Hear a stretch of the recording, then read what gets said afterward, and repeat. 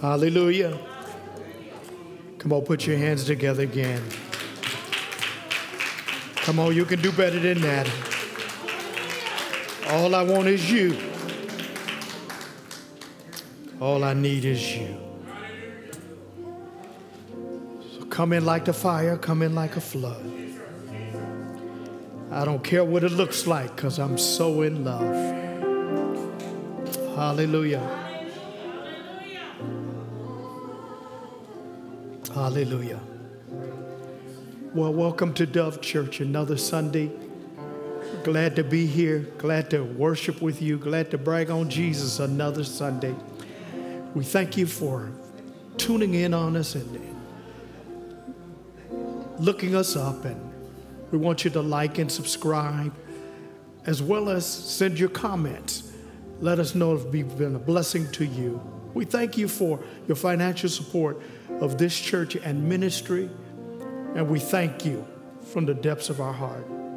We ask God to return it to you in kind, 30, 60, and 100-fold, that he would meet your needs supernaturally. And as usual, as we begin our lesson series, we just start by saying our confession, everybody with your Bibles in your hand. And we've asked people in church to bring their paper Bibles with them because we want you to turn. Amen. Amen. Everybody with your Bibles in your hand. This is my Bible. I am who it says I am. This book calls me an overcomer, and that's who I am. Today I shall be taught the infallible, unchanging Word of God. So my mind is alert. My heart is receptive as I gladly receive the word today. I believe that faith comes by hearing, and hearing by the word of God. Let's pray. Father, in the wonderful name of Jesus, we thank you for this opportunity. We adore you and we magnify you. And now we rebuke everything that is on assignment to stop this word from operating. We come against the enemy because we are not ignorant of his devices. And we declare today that your word would spread and it would cause kingdom advancement to happen in Jesus' name. And so now, Lord, let the word of my mouth and the meditation of my heart be acceptable in thy sight. O Lord, my strength and my redeemer. And we all said together, amen. Amen. The topic today that I'm talking from is winning by any means necessary. Winning by any means necessary.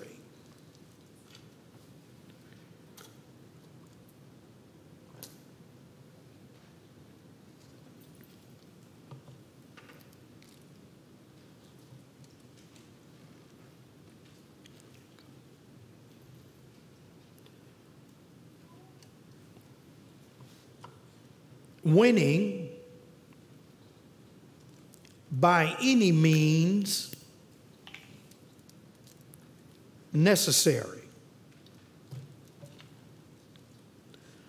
One of my favorite passages of Scripture is found in 1 Corinthians, the 9th chapter, 19 through 22.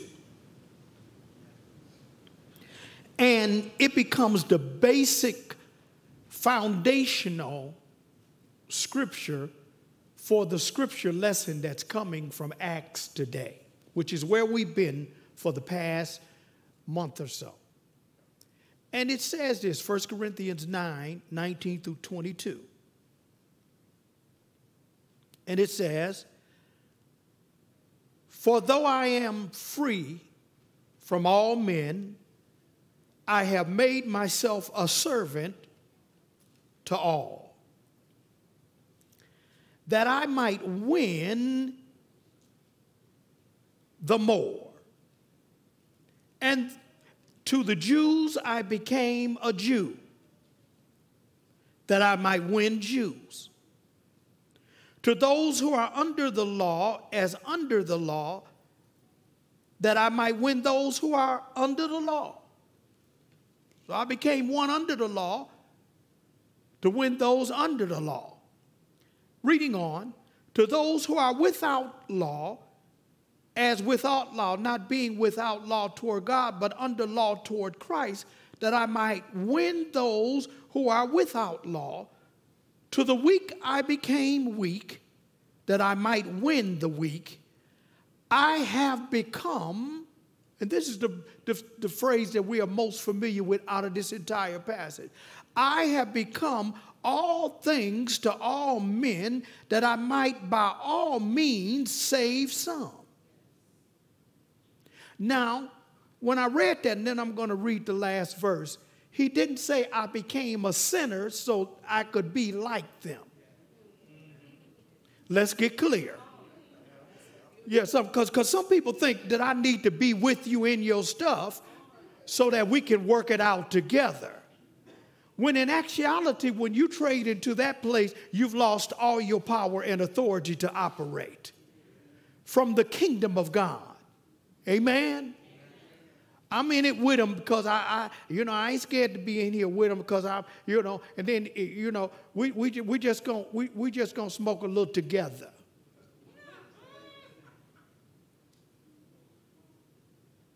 We're going to do a little few things together, but it ain't no harm done. I got an objective. I'm going to win them to the kingdom. When is that? When you get out from under the table, get up, or come to? Paul made it specific who he was becoming so that he could help them. Amen? Now this I do for, and here comes the further clarification. Now this I do for the gospel's sake, that I may be partaker of it with you. For the gospel's sake. That's the operative clause. So I can partake with you. I can partake with you in your weakness if I'm doing it for the gospel's sake. If you are under the law, if you are a Jew, if you are a Gentile, I can partake of it through the gospel with you. That means my ministry comes close enough to you to help. Amen? And if your ministry can't come close to people to help, you don't have a ministry.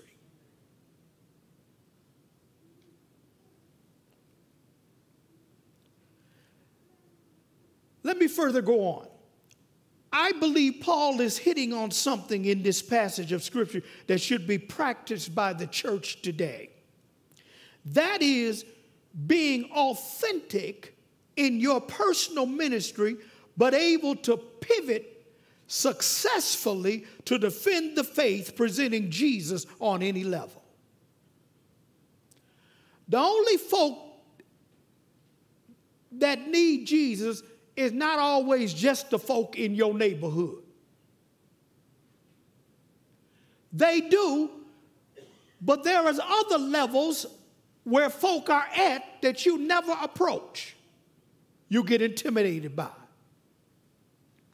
Case in point, when Jehovah's Witnesses show up at your door, what is your recourse? A,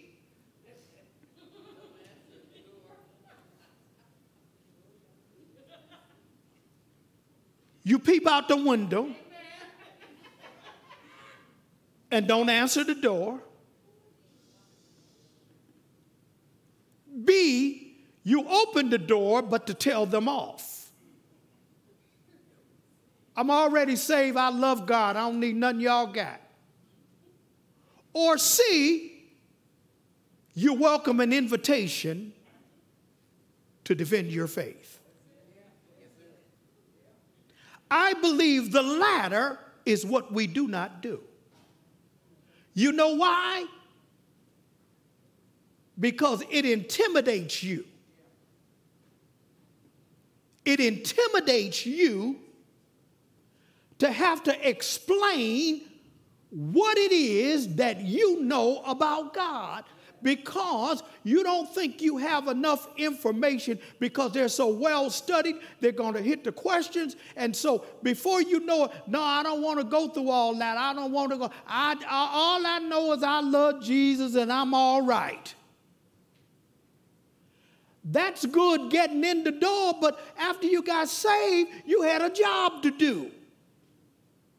That job is to brag on Jesus Christ. So you need to make yourself a student of the word so that you can ably defend your faith. Why do you believe the way you believe? Paul said, I have become all things to all men that I can win some.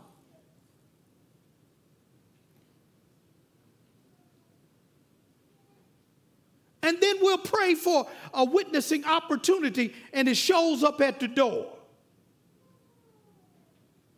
I know there's some pesky people at the malls and in the shopping markets and the markets and places, and they say, hey, babe, how you doing? And you say, this is one of them. They're going to start asking you about their salvation. And what we do, we get tight because we say, they ought to look at me and see I'm saved.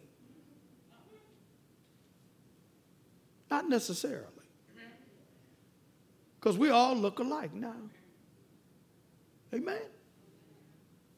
Able to defend the faith. Somebody asks you why you are a Christian. Do you know why? Do you know how?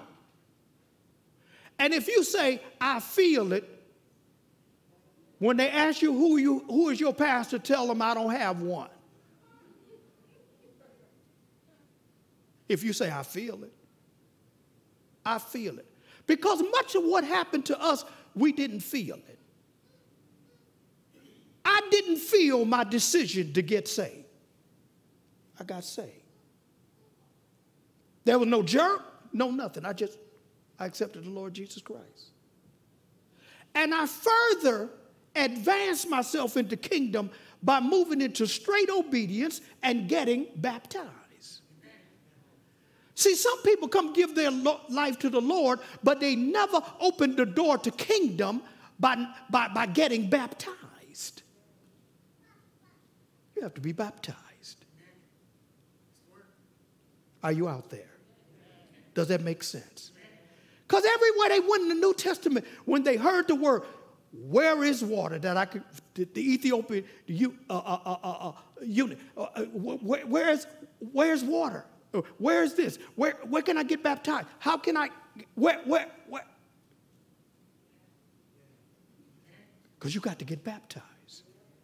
Amen. Because that means you are valid kingdom. Oh boy, you're looking at me like, oh Lord, Pastor.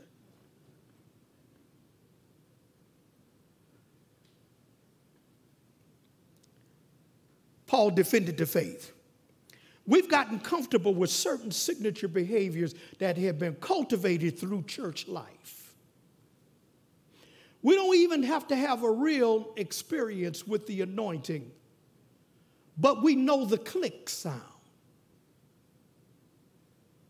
If the organ does a certain dun, dun, dun, dun,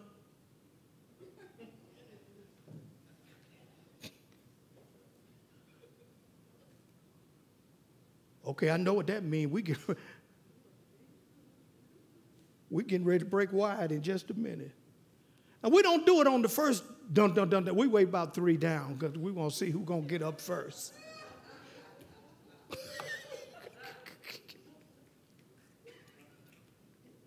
Clicks.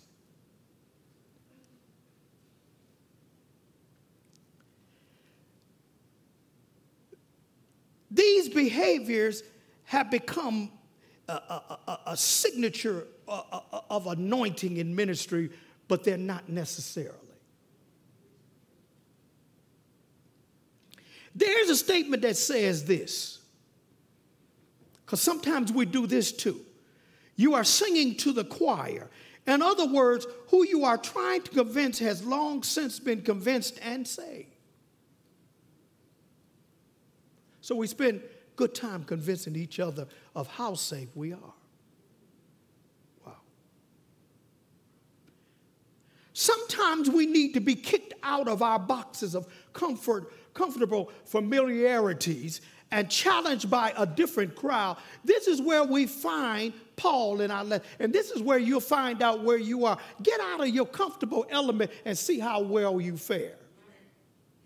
When you don't know anybody, it's not your same church culture. It's not traditionally what you've always done, but you're a Christian and you've been taught some things and you know some things and you said and you've confessed, I'm saved, I love God. But maybe God at some point will take you out of that environment and drop you in Athens, Greece, where they don't know nothing about your God and you have to explain your God to a bunch of intellectuals. This is where Paul found himself.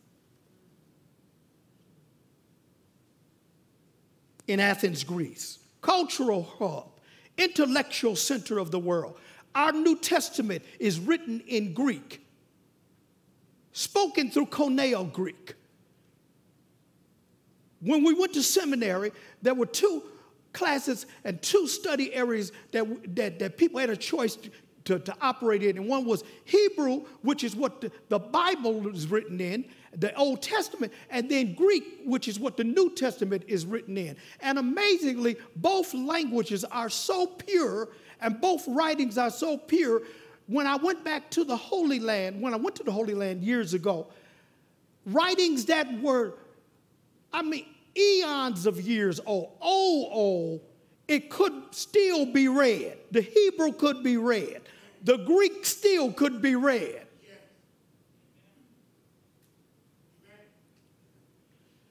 Greek was the language of commerce. It was also the language of literate people. So Paul finds himself in the middle of a bunch of bubbleheads.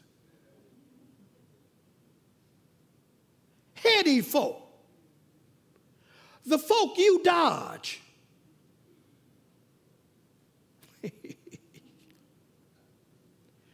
Oh, we get intimidated by them. What do? I'm a this. Oh, okay.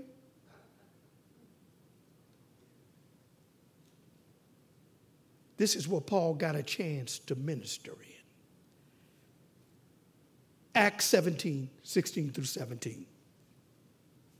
I might not make it through the whole text because I spent a lot of time explaining the introduction, and that was the introduction.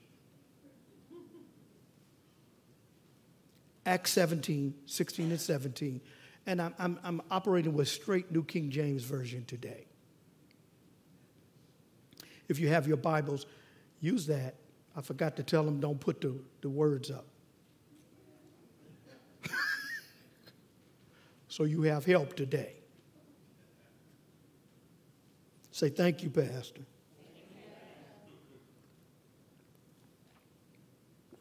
Does your Bible start with now, while? Okay, I just need to see how many of you would say yes, you know.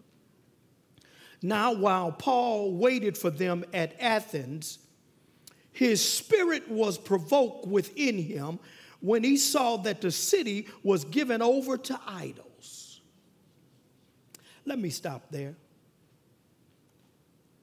Something ought to get you tore up when you find out that your city is overrun with idols.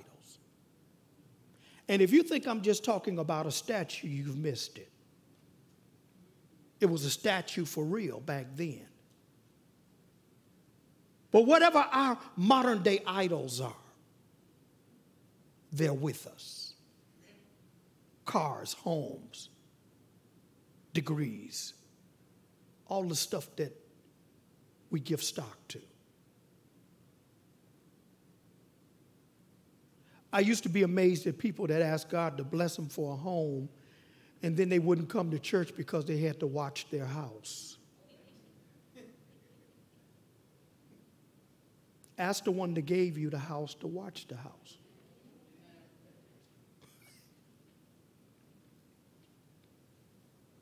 Moving on.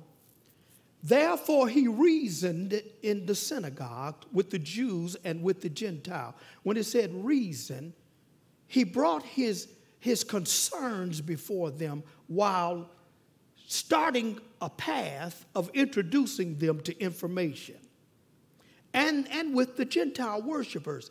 Notice he started with the Jews and the Gentile worshipers, not necessarily the Grecians, although they were in Greek, but it was a specific group that he started with. He started with the church folk. And in the marketplace daily to those who happened to be there. To be provoked means he was disturbed to action. Some things ought to disturb you to action. I don't like this, so I'm going to get active over this.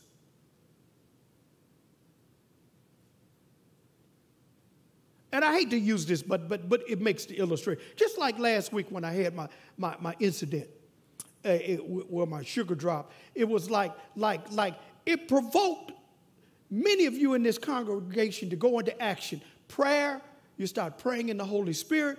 Other ones were all the way around me. Somebody was wiping the shine off my head. Bless that person. My wife eased a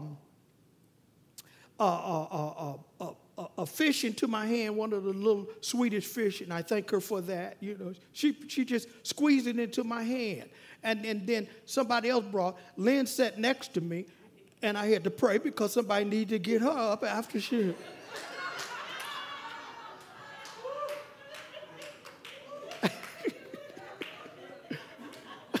I'm sorry, I couldn't resist. I've been waiting all week.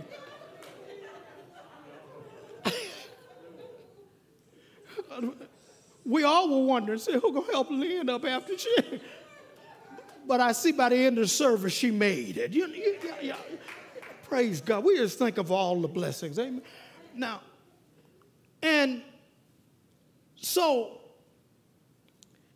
he was provoked.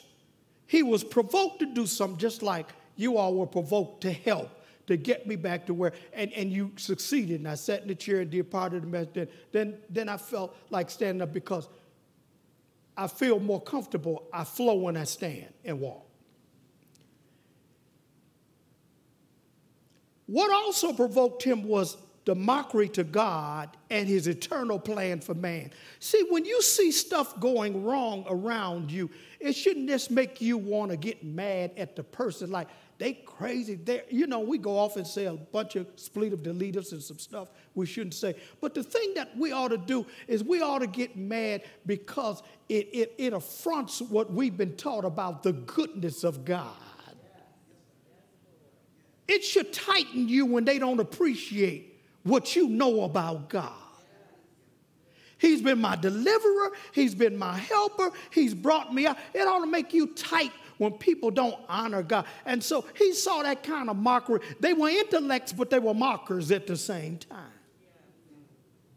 And that's what you'll have to deal with as God sends you out. That's why you need to move beyond your comfortable place many times so that you can actually minister to somebody that rubs you the wrong way so you get a chance to just be provoked to tell them the real story about God. When was the last time you got upset at somebody about the way that they were operating with what you know about God? I get mad just about at every funeral because they said God took her because he needed a rose in his rose garden and all that kind of crazy stuff. And he didn't do that because he needed a rose. When he needed a rose, he said rose.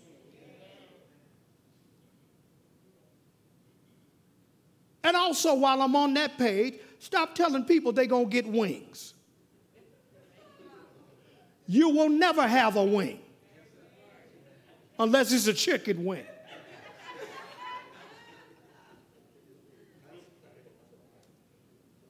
You will never have wings. He made you a little better than an angel. The Bible says the angels, when God finished with you, they got jealous.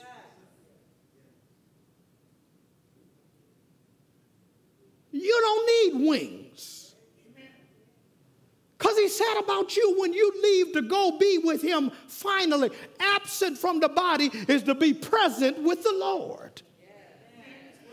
It's almost like I'm a Trekkie, a Star Trek, and I like that whole transporter system where it said, beam me up, Scotty. That's the way it's going to be. You just get beamed up. Absent from one place is present from the other. You don't need wings for that.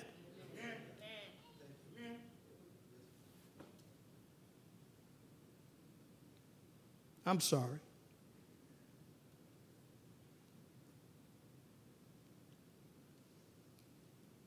Acts 17, 18 through 21. We're following this whole story. So we see Paul dealing with the Athenians.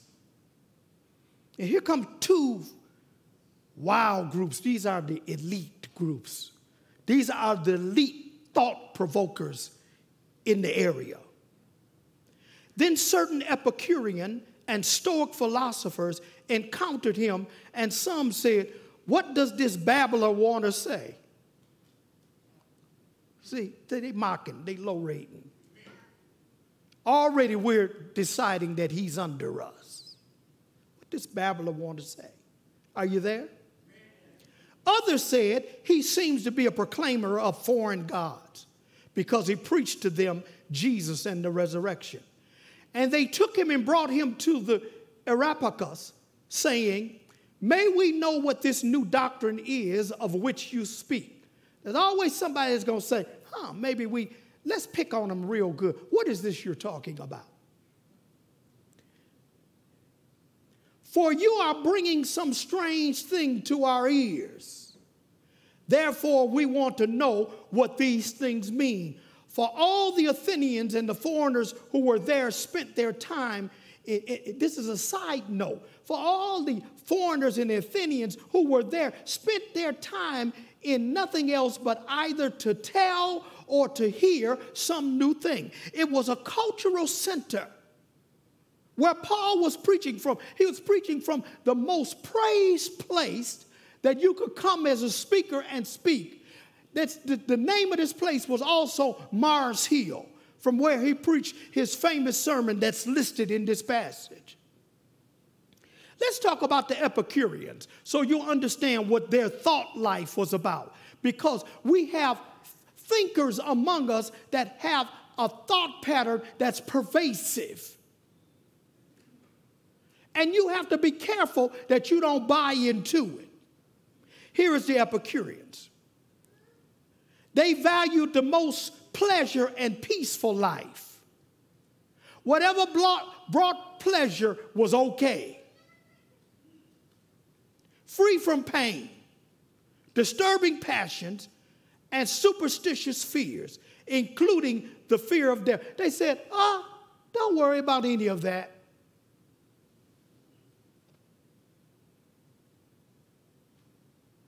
They did not deny the existence of God, believed that they had nothing, but they believed that God had nothing to do with man. That was then. What do we have now? Because that thought life is a thing that's been translated in the earth, sent to derail the kingdom of God. And when anybody wants to not be a part of the kingdom, the first thing they say is, what has that got to do with me? Can we all get along? I'm not hurting anybody. I'm just taking care of me. I'm just doing me. Wow. The Stoics were pantheists, morally sincere and high sense of duty. They gave the great artwork. They built great things. How many people do we know like that? They build museums. They build orphanages. They build more, if there's an outrage, how dare they? They cultivate a spirit of proud dignity and believe that suicide was better than life lived with less dignity.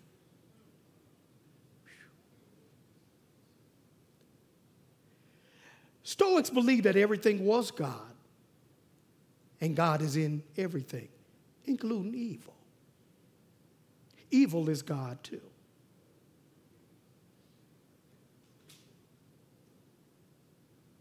So they technically believe in no particular direction.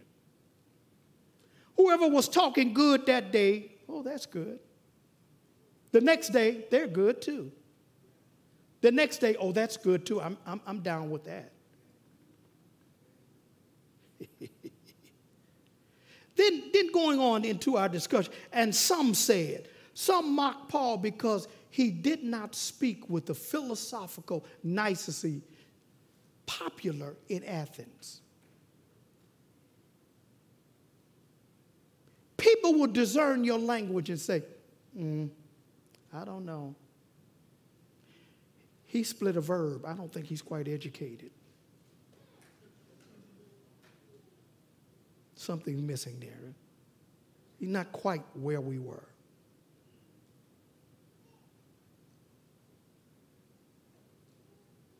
And on top of that, he's proclaiming some exotic foreign gods to a set of people who knew about a bunch of gods. He preached to them Jesus and the resurrection. For all the Athenians and the foreigners who were there spent their time in nothing but either to tell or hear some strange new thing.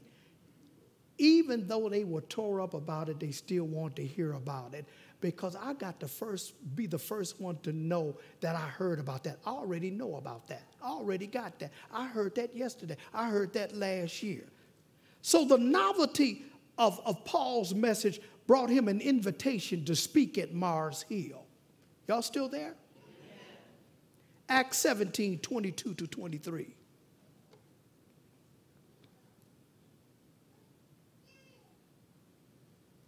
Then Paul stood in the midst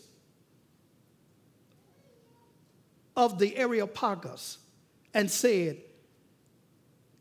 Men of Athens, I perceive that in all things you are very religious.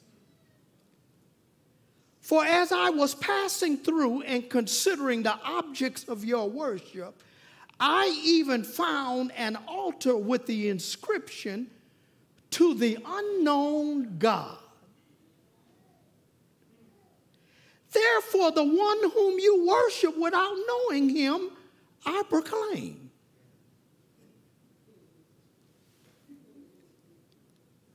Paul didn't start out the gate busting them out with scripture.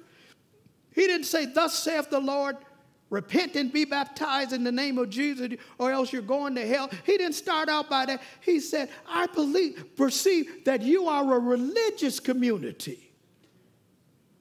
And even when I looked at your altar, you had something that I could attach something to. The unknown God. Yeah, that unknown God that you're talking about, I already know him. Come on. Is it possible that sometimes you end up serving the unknown God when you don't want to? You still serving him anyway, and that's what they were doing. Because when they didn't have a name for certain gods, they fell under the category of the unknown God. it was the catch basket for all the other gods. They didn't know that he was the only one and all the rest of them weren't anything. The unknown God. And so Paul, in his brilliance, say, we're on the same page with that. But let me tell you about what I know about my unknown God. See, at some point, you have to bring the distinction. Come on. Because some people say, I have a higher power. What are you talking about?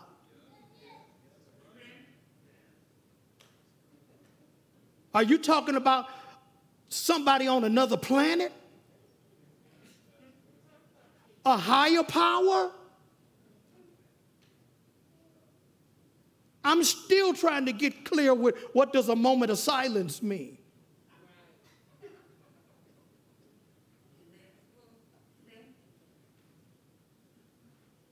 Or I'm holding a high thought for you. Are you thinking about me standing on a ladder?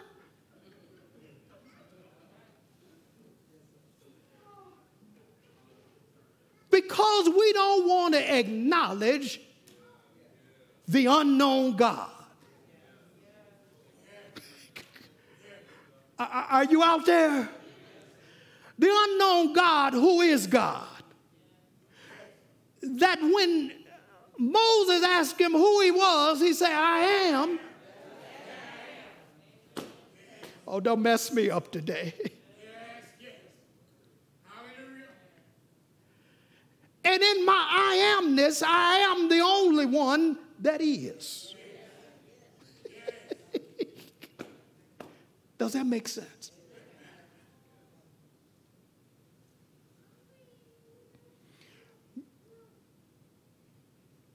When he told them they were religious, he didn't mean it in a positive way. Religion can lead you away from God. You can be religious, but not in the Lord.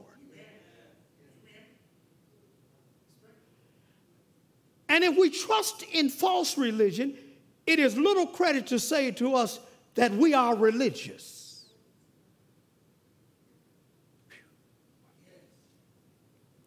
Let's talk about this unknown God. The unknown God then was the launching pad for Paul in this place, just because he saw that.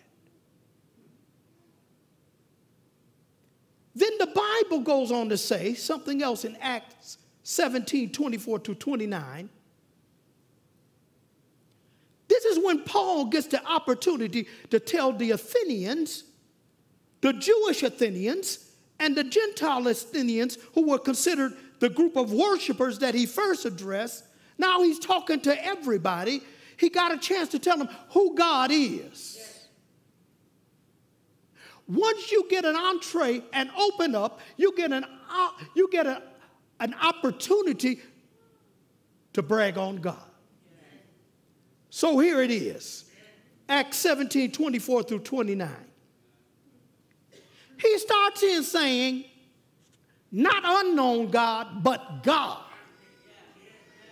who made the world and everything in it, since he is Lord of heaven and earth. What? Does not dwell in temples made with hands. What? Nor is he worshipped with men's hands as though he needed anything.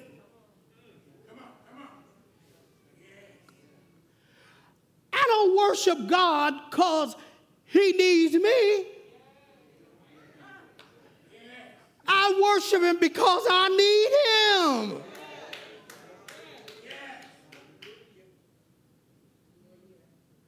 Enter into his gates with thanksgiving and into his courts with prayer. I need him.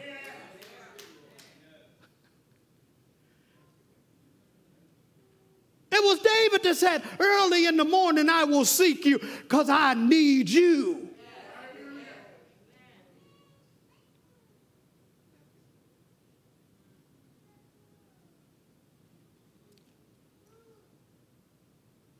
How many of you have ever gotten in trouble and say, God, you need my help?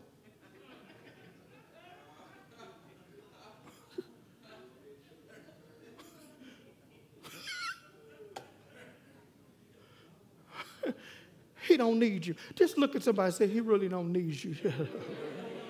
Tell him, cooperate with the plan. Because his plans is better than ours. How many of you know I'm right about that? How many of you know that when God works some things through, it's worked through good? And you don't need much to work with. That's why somebody got crazy and say he'll make a way out of. Come on. Because he's a way maker, miracle worker, promise keeper. my who? That is who? Come on, come on. Whew.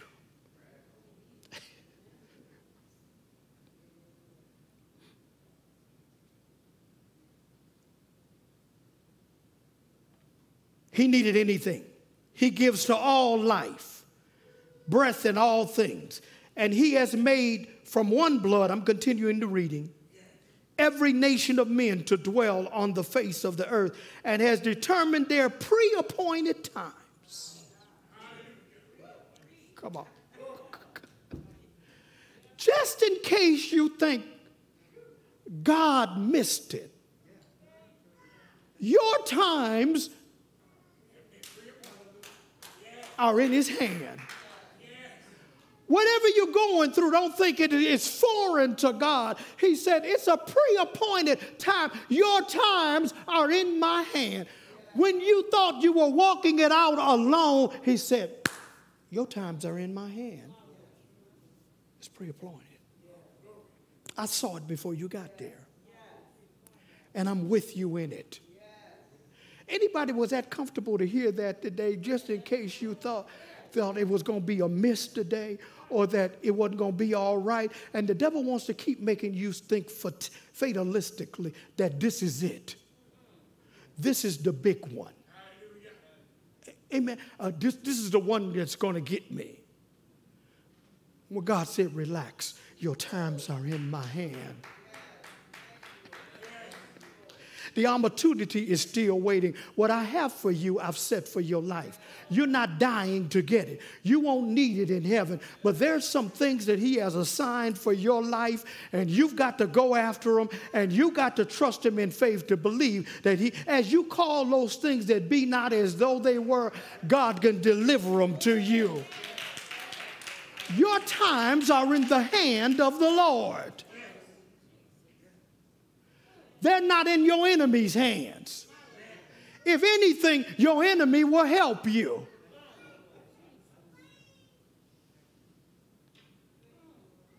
Anybody getting blessed yet?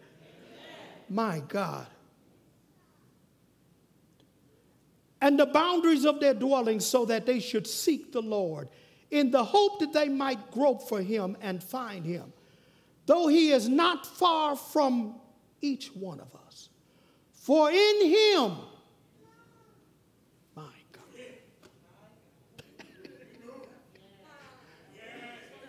who is it? In him we live, move.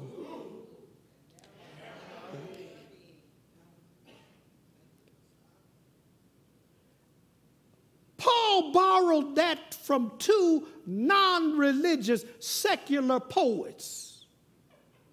That line. They looked it up and studied it. They said, Paul, you got that from some poets down in Greece. Oh, God, I'm going to show you how God will work some stuff. Let me finish reading this here. As also some of your own poets have said. Here it is. Your poets said this. They said it before I preached it. For we are also his offspring. Therefore, since we are the offspring of God, we ought not think that the divine nature is in the like of gold and silver or stone, something shaped by art and man's devising. In other words, how can you worship something that you made as a god? You sat down and fashioned it and you called it a god. It can't be nothing but a dead god, because you couldn't blow life into it, but you would decide to worship it as a god, and you made it. The ridiculousness of idols. Something you made, you will idolize. Something that was made for you, you idolize. Are you crazy?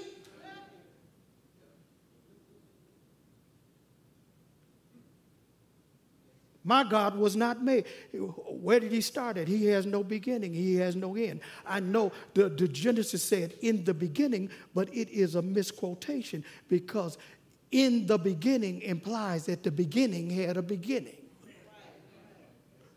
So in beginning, wherever that is, God created the heavens and the earth. I don't care where he started. He can start wherever he liked, because he God. And he made it. When I was a thought, he spoke life to the ground, blew breath into me, and I became a living creature. That's in beginning. Does this make sense?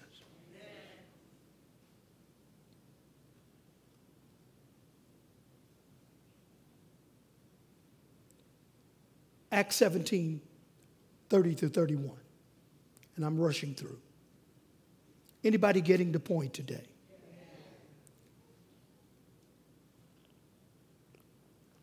In these two verses, Paul especially says, this is what you must do because of who God is. God said, first of all, now you want to get somebody that's super intelligent upset, it's only one word you can use. Call them ignorant.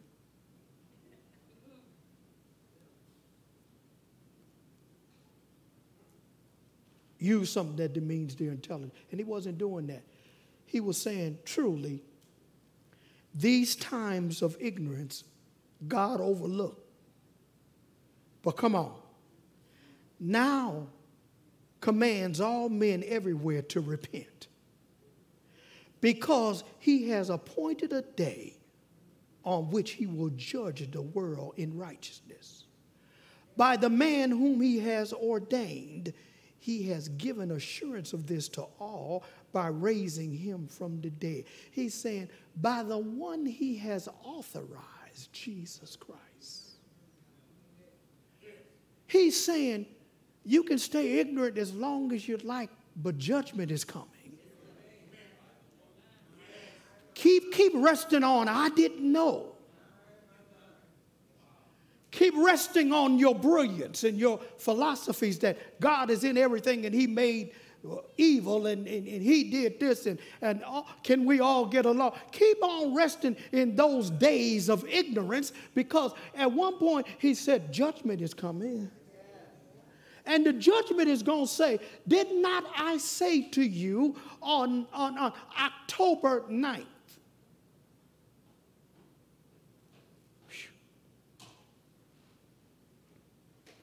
I see you tired.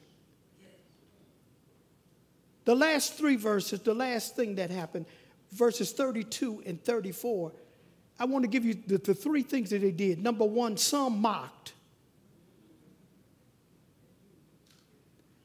It's in the scripture. Others delayed. Can you come back and talk to us again? And some believed. Paul was only after group number 3. It shook out that way. He came to preach to all of them, but in actuality, he only got to group number 3. Some believed. And after I do everything I do, it's the some that believe that make the difference. Paul was that. I need to win by any means necessary till I get to the sum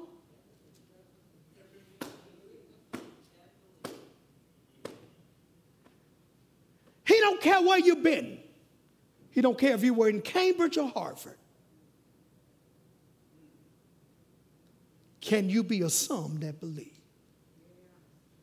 If you're from the dregs of society, you walk Michigan Avenue in various lifestyles, you can be some.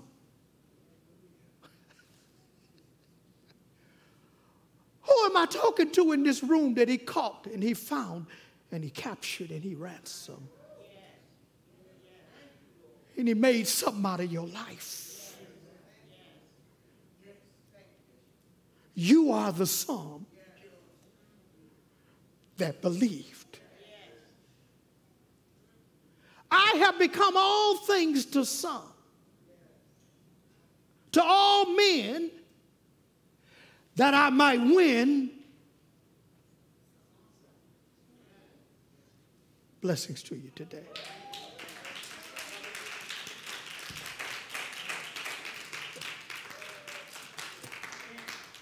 Come on, give him a good praise in the house. If you are part of the sum today,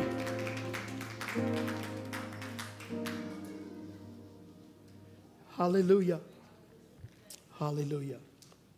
Let's pray.